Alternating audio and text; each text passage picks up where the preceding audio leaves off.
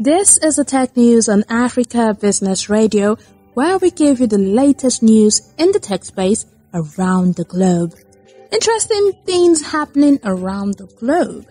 First on our list, India's central bank to allow linking credit cards with UPI.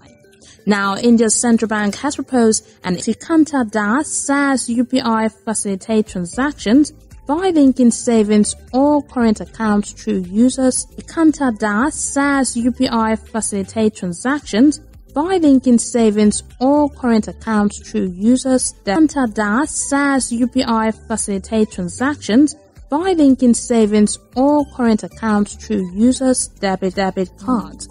He says it is now proposed to allow linking of credit cards on the UPI platform.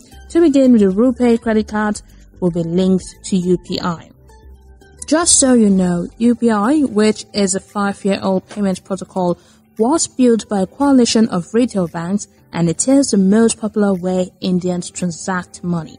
In fact, in the month of May, the UPI network processed over 5.9 billion transactions, up from 21 million during the same period 5 years ago. So this is definitely a big step for the Indian banks in the world of tech, and hopefully it doesn't cause controversy or issues. That's all I have for you on the tech news on Africa Business Radio. You can continue to listen live online at www.africabusinessradio.com or via a mobile app.